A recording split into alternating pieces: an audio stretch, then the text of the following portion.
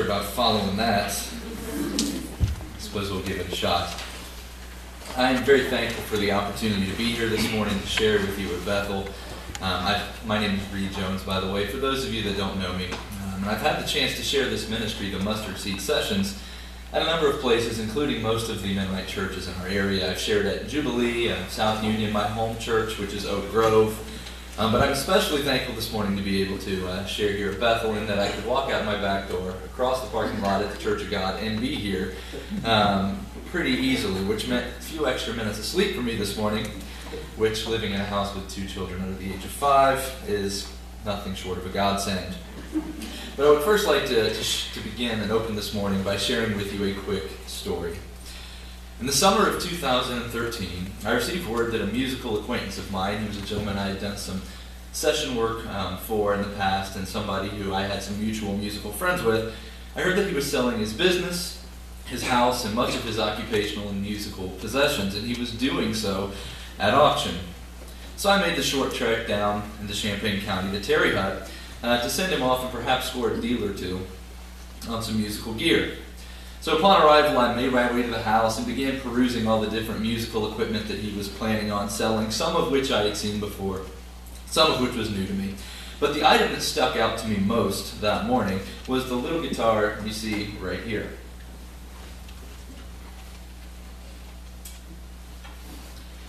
Now, you see, I have a thing for old guitars, like a serious thing, like it's a problem. You should just ask my wife, and she will gladly tell you that it is indeed a problem. And when I see an old guitar, I get extremely excited. And I get even more excited when it's something I've never really seen before. Even if it's not something that's inherently valuable, I just love old guitars. And so I began to look at the little guitar. I mean, obviously it's diminutive in its stature. It's very small. This was small in its day, and it's certainly small by our modern day American standards of what a guitar should look like, but I was instantly taken aback by the apparent quality of the materials and the craftsmanship of this particular antique. Like most things that was built over 100 years ago, there was great care taken to ensure the longevity of this piece, and no corners were cut. It was made with unbelievable craftsmanship. Only the best materials were used, and the most carefully thought out plans were consulted, and indeed it was fearfully and wonderfully made by the hands of a master craftsman. Does that sound familiar? But like with most things, time and experience takes a very heavy toll. To say this guitar was not in playable condition would qualify as the understatement of the century. This guitar's created purpose was forsaken for the fads of the day, when the original bridge, which is this piece right here, that looked originally like this, was removed, it was repaired, and then a little banjo-style bridge and a tailpiece were added. It was neglected and misused. The back was broken. The top had separated from the sides. The top was caving in under the pressure of time and of use, and it didn't have the appropriate support to withstand the use it was being used for. To put it plainly, this guitar was a mess. Again, sound familiar? And so, a long story short, I purchased this guitar for $70, and I set out to have it restored to its intended purpose. I had no desire for it to be clean, shiny, or perfect, but I wanted it to play like its maker had intended, all the while still bearing the scars of its story. Again, sound familiar? I love how this guitar perfectly mimics our story as wayward children of the Most High God. Lovingly restored to our created intent, made wiser by the scars of our youth, circumstances, and sometimes our poor decisions. But the spiritual metaphors of this guitar didn't really end there for me. So when I went to pick this up from the luthier that repaired it for me, I didn't really know what to expect. I mean, this guitar is extremely small. I'm used to playing much larger instruments, and it was nothing like what I was used to playing or hearing. So I anxiously took a seat on a stool, kind of like that, about 10 or 12 feet away from the luthier's counter, and I began to play it. It took a few minutes to figure out how to actually coax some tone out of it, but after a minute or two of noodling, I was very impressed with the results, and so I returned to the counter. I needed to pay for the work that was done. And the luthier said, "Man, it's unreal how that thing sounds out in front of it." And you see, if you play guitar, you'll know that it sounds very different when you play the guitar than it does to your audience out in front of it. What you're hearing and what they're hearing are never the same thing. It always sounds different out front. And my suspicions were confirmed by his comments. This guitar's voice did not match its size. It truly disturbed the air in a way that only instruments much larger normally do. And so, as a testament to that, I'd like to take a second and I would like to play a medley of a couple of hymns on this small guitar to give you a reference point on its voice. I'd like to play Jesus Keep Me Near the Cross and Blessed Assurance.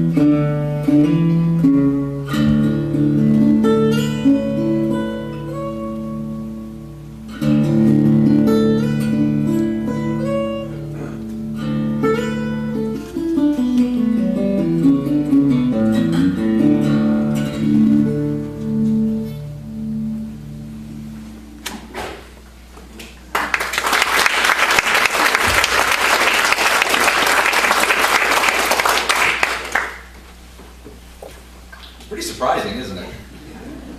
I was immediately reminded. It was amazing how God worked through this situation. I sat there and played the guitar, and one of the first things that came to my mind was the parable of the mustard seed, what you heard this morning. The parable that Jesus shared when he says, "What shall we say the kingdom of God is like? Or what parable shall we use to describe it? It is like a mustard seed, which is the smallest seed you plant on the ground. Yet when planted, it grows and becomes the largest of all garden plants, with such big branches that the birds of the air can perch in its shade." God's kingdom is a very fascinating thing, and he used a lot of different words and parables to describe it. But this one resonates with me most deeply, mainly because of my experience with this guitar. You see, the same all-powerful God who descended on Mount Sinai in a terrifying dense cloud, and whose glory filled the temple, the same God whose voice causes the mountains to tremble and fall into the sea, the same God who spoke the universe into existence, plants small, seemingly insignificant seeds, and brings forth powerful results. This is the kingdom of God, and it isn't out of character for God to do something that seems like foolishness to us.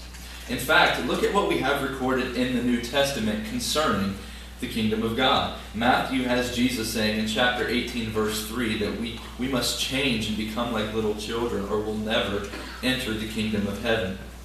Matthew again, along with Mark and Luke, quotes Jesus as saying, "Let the little children come to me and do not hinder them, for the kingdom of God belongs to such as these." Now you can make what you will about what this means for the kingdom of God, but to me one thing is for sure.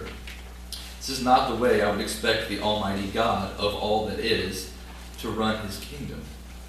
The vision of the kingdom of this world, our unfortunate default, is one that is cast by the powerful, the rich, the haves, the ends, the strong, and those that have it all together, those that help themselves. Interestingly, Jesus says, "Truly I tell you, the tax collectors and prostitutes are entering the kingdom of God ahead of you." And he said this to his closest followers. And if anyone was supposed to have their spiritual lives together, I would think it would be the ones that the very Son of God chose as his confidants and disciples. And concerning the rich, Jesus says it is hard for someone who is rich to enter the kingdom of heaven. Again, I tell you, it is easier for a camel to go through the eye of a needle than for someone who is rich to enter the kingdom of God. All of this kingdom talk exists in a scriptural space that makes claims like the kingdom of God has come near. The kingdom of God has yet to come. It's not of this world, yet it is in our midst. And so with all the confusing things said about God and his kingdom, I believe a couple of things stand uncontested. First is that we must be born again to enter it. Jesus famously told Nicodemus that no one can see the kingdom of God unless they be born again. Paul might say we must take off the old coat and put on the new. Either way, our default mode on earth is not oriented toward God without calling on him to change that for us. And the second thing is an extension of the first. We are not building God's kingdom on earth if our kingdom work resembles the structures, the methods, and the ways so common to the kingdom of this world. They are indeed worlds apart, and this world desperately wants us to help in building its kingdom. Just turn on the radio or television, listen to any of the current presidential candidates pandering for our votes, calling themselves, and this is a direct quote, great Christians, and espousing how their faith will make them better suited to lead this country, when in reality, they're living in the wrong world, hoping to build up the wrong kingdom. Jesus' kingdom is for the least of these. Mark records that anyone who wants to be first must be the very last, and the servant of all. Now, all this flies in the face of what we hear from the world, and so I ask this morning, whose kingdom are we building? For we are all called to be about God's kingdom work, and warnings about failing to do so are numerous, including us being compared to trees that don't bear fruit, that are then cut down and thrown into the fire. So when I bring all these ideas about God's kingdom to bear on the parable of the mustard seed, I'm left with this. Regardless of our perceptions, God can do mighty works through us for his kingdom. That guitar defied my expectations, and it turned my musical world upside down, and thus served as a reminder to the fact that Christ works the very same work in the hearts of people, flipping the expectations of kingdom upside down. The first shall be last. Love your enemy. In order to find your life, you must lose it, and on and on. It's not only espoused in the parable of the mustard seed, but this sits comfortably within the thrust of all of Scripture. And so I felt led to use this guitar and my gifts in his service, to plant a mustard seed of my own, in the faith that God will give the increase. And so I suppose that's where you come in this morning. You see, I've arranged and recorded an EP of old hymns to be performed on. I've been speaking in churches on the parable of the mustard seed, performing a few songs on the guitar and selling those CDs. They sell for $10, and thanks to a grant from Ohio Conference's Ministry Development Team, all $10 go to support Erin's ministry as chaplain at Adriel. My hope is to help her serve the kids at Adriel and plant the seeds that one day grow far beyond our expectations. She fills a need in the lives of the youth at Adriel, and I hope that you'll consider buying one of these CDs to help her continue to minister. I would like to play one more piece for you before I wind this thing down. And this is a song you may have sung as children. At least people in my congregation said they sang this more as children than as adults, but I think it applies nicely to Erin's ministry. The song is called Jewels, and the words go something like this. When he cometh, to make up his jewels, all his jewels, precious jewels, his loved and his own. Like the stars of the morning, his bright crown adorning, they will shine in their beauty, bright gems for his crown. He will gather the gems for his kingdom, all the pure ones, all the bright ones, his loved and his own.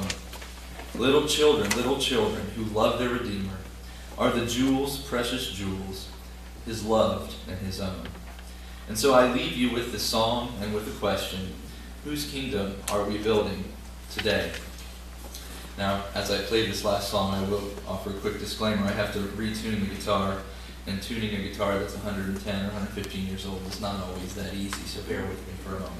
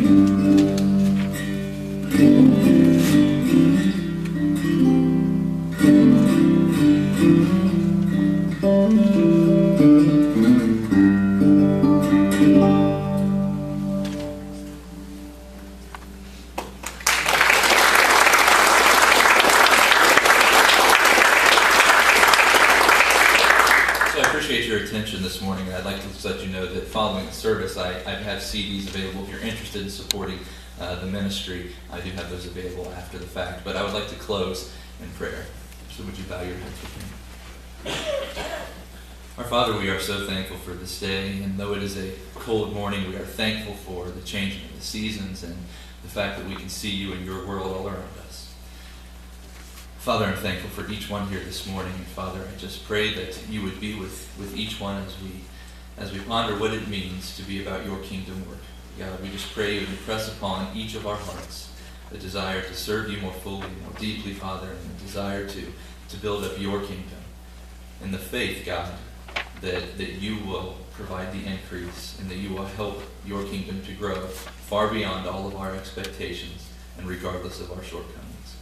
Father, we pray this through the name of your Son, Jesus Christ, for his honor and his glory. Amen.